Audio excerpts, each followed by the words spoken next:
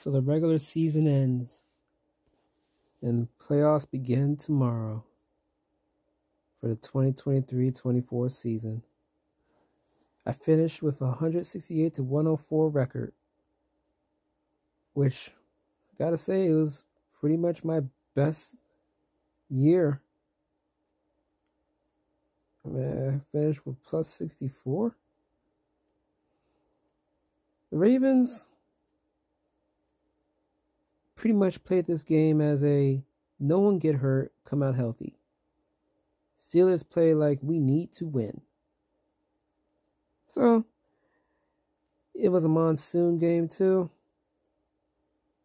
Honestly, it was nasty all around.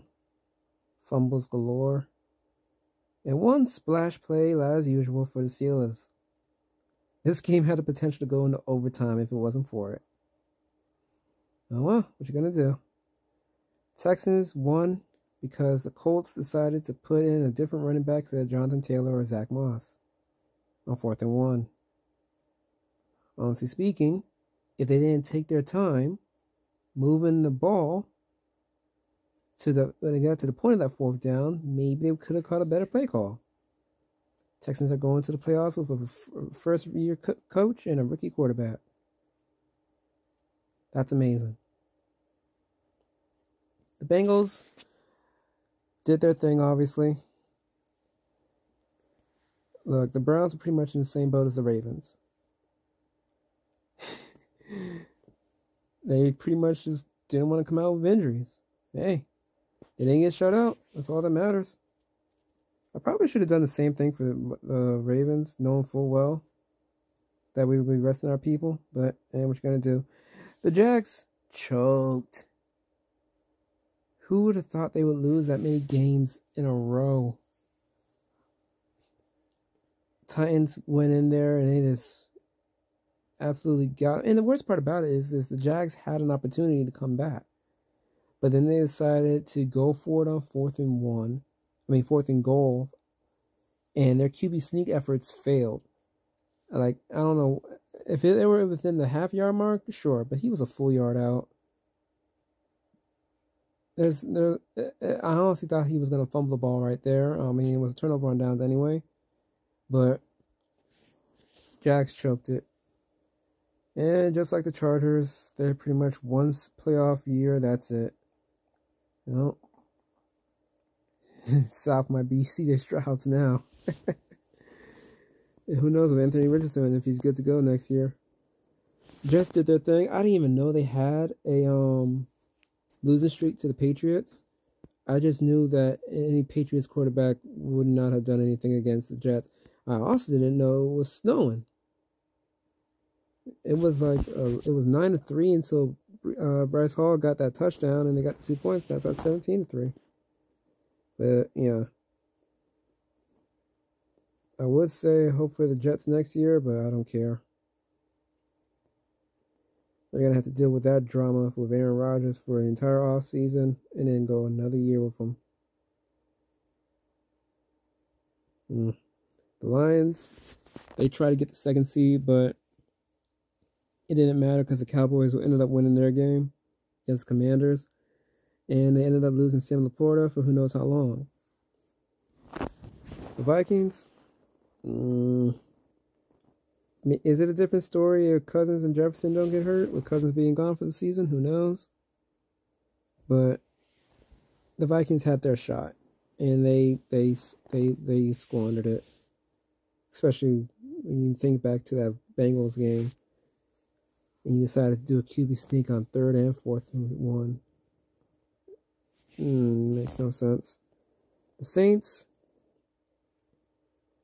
pretty much did a lot of people favors by beating the Falcons.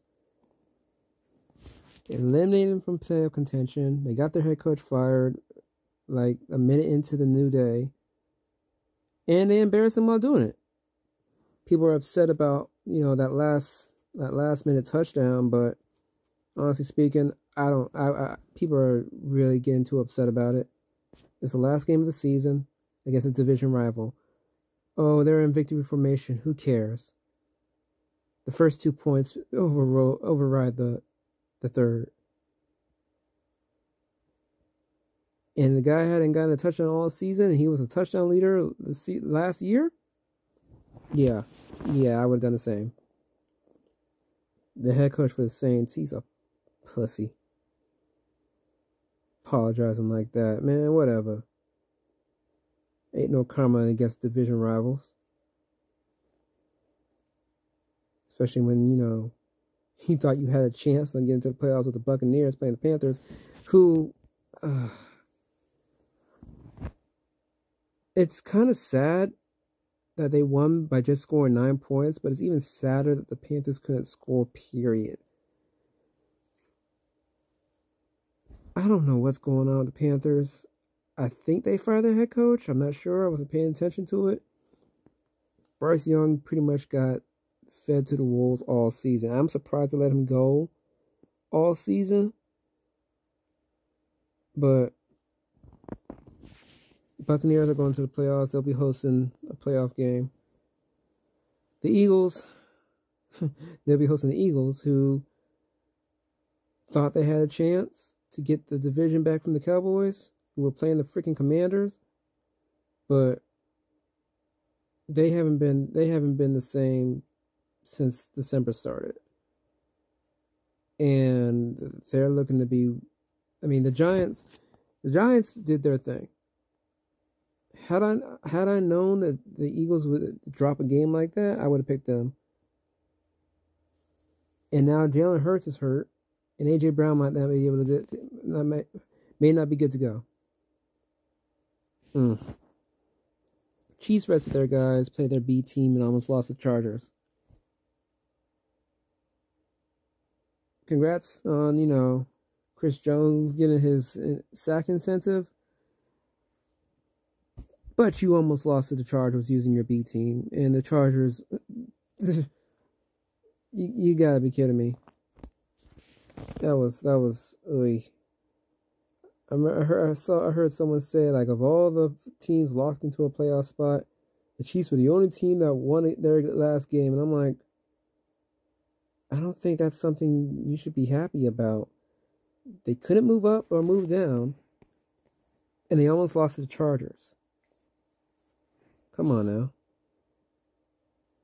This game between the Rams and the 49ers could have gone out of the way, but the Rams wanted it more because they could get into the playoffs. And I'm not too upset about that. The Packers did their thing, beat the Bears. They're going to the playoffs. Jordan Love, he's doing his thing. They had their ups and downs, and they were able to secure a playoff spot. And Jordan Love, man, I called it. Just give him some time, and he'll do something for you. The Raiders did their thing against the Broncos, and they better keep Antonio Pierce for the head coaching job. If they didn't drop a game or two when he took over, they could have possibly won the division or get at least a playoff spot themselves. That would have been a good story. But I guess they don't want to see the Raiders in the playoffs. They don't want to see Patrick Mahomes have a bad time. The Seahawks, their efforts were in vain against the Cardinals. Yeah, they won, especially since the Cardinals missed the last-second field goal. But you dropped the game yourself that you shouldn't have dropped in earlier, like the Steelers game. Don't know how you dropped that. That's the reason why the Steelers are in, and they're not. The Cowboys did their thing, obviously, against Commanders. Honestly speaking, I don't know why Dak was even in there for that long. But hey, do you patch your stats against a team that just wants to get out of the season. Ron Rivera's gone. And congrats, Cowboys. You won the division. And you get to host a playoff game at home for possibly 2 weeks. The Bills did their thing against the Dolphins, who choked the division away. Unbelievable. You had the opportunity to play a playoff game at home in Miami without having to worry about the winter weather. Now you have to go somewhere with winter weather. Congrats. You played yourself. So, now I got to find out how to set up a playoff bracket. So, let's see what we got here. With the Ravens on the bye week, they'll play the lowest remaining seed. So, we look at this and it's like, okay. First off, we have the Texans versus the Browns. What? Go back. Now, Texans have C.J. Stroud back. Browns have Joe Flacco, who was on fire to end the season. He rested one game. Stroud is hot. I'm going with the Texans. The Chiefs and Dolphins game, oh my gosh, is going to be playing in a game with a negative wind chill. I think I last saw 23 degrees below zero. Some people are saying 30. This is not a safe game. People are going to get hurt. And I hate to say that. Man, stay warm. Anyone that goes to this game, man. Honestly speaking, all these outdoor stadiums need to have heated seats. Like, they need to. But they're like, some of them are metal or plastic. But the Chiefs should have this game. Dolphins aren't going. They dropped the game to Titans and they dropped the game to the Bills. That's why they're on the road. This is gonna come back to bite them.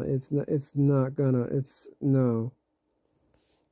With the Bills and the Steelers, it looks like the Bills cut a stretch. The Steelers, I mean, the game's gonna be windy. Of course it is. It's Buffalo. That stadium is just a absolute. It's just absolute mess when it comes down to the win. So deep passes are going to be a problem, and field goal is going to be a problem. I think this plays into the Steelers' hands. So, yeah, that's going to be my pick. Now, the 49ers are on a bye, so we got the Buccaneers and the Eagles. Buccaneers. The Eagles are not going to get this. So long as Baker Mayfield comes to play and they do their thing on defense, they're good. A.J. Brown's probably out. They got it. The Lions haven't won a playoff game since the 90s. Everyone else has won a playoff game since 2000 started. Lions, please join us in the 21st century. Okay.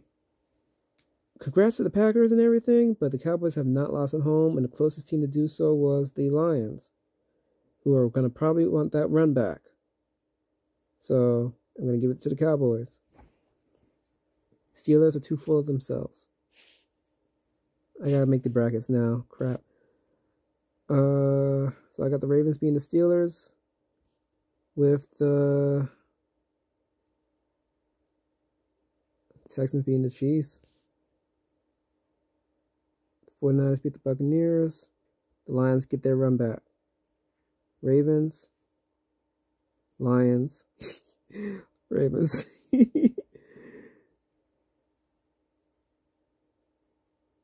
So, how many total points will be scored in the playoffs? It's gonna be a low scoring game for the most part. In Chiefs, Dolphins, and Bills, Steelers. Let's go 150. No. Those are my picks.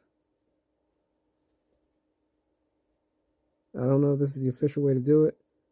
That's how I'm going to set my bracket up. I'm locked in. Oh, I can create another one.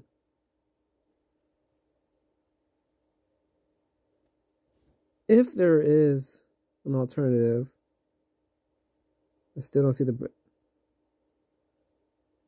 way the script has been going. They want the Browns to play the Ravens. Still think the Buccaneers are going to do it. No. Still the Lions.